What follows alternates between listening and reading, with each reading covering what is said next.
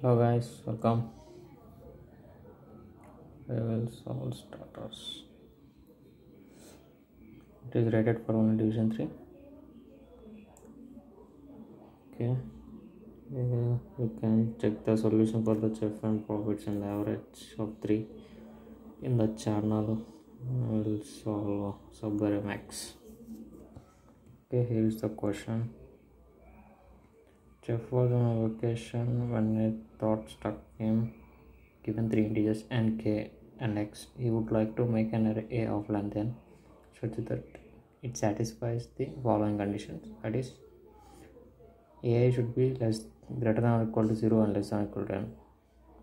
The max of every contiguous subarray of the length k in A is x. So we need to help the chef in finding such an array. If there are multiple answers, you can output any configuration, and if there are no possible answers, output -1. The max of an array is the minimum non-negative integers that is not present in it. For example, like this. The max of array 0 to 51 is 3 because it contains 0, 1 and 2 but not 3. The max of 1, 2 and 5 is 0 because 0 is the smallest non-negative integer not present in the array.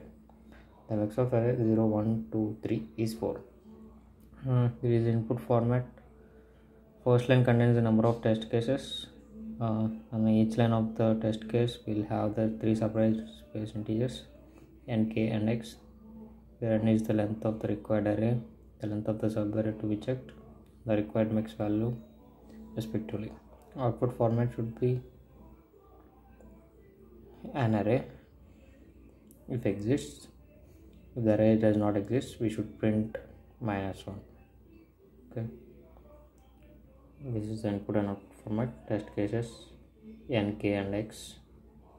This is the output, the max array, and here there is no max array, so the output is -1. Here is the explanation why.